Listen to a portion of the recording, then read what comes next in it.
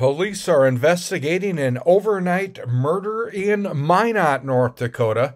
Minot police say it happened at the original bar and nightclub at 720 North Broadway. One person was shot and has succumbed to injuries, and they have a suspect in custody. No further information at this time, but a murder in Minot overnight under investigation on this Sunday morning. This happened at the original bar and nightclub here at 720 North Broadway. More information as soon as it's available.